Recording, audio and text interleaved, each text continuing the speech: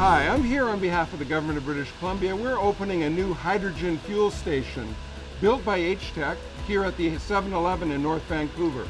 It's part of our Clean BC program, our commitment to build a network for zero-emission vehicles throughout the province. Partnerships are very important in developing hydrogen infrastructure. This station is in partnership with 7-Eleven. We're doing another one in Victoria, and we're doing one in Kelowna with 7-Eleven.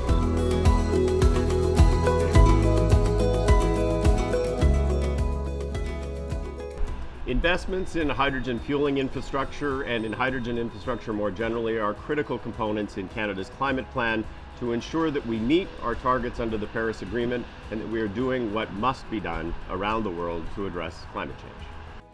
We believe that providing convenient solutions is a way for us to reduce our impact on the environment while being there for our customers throughout Canada.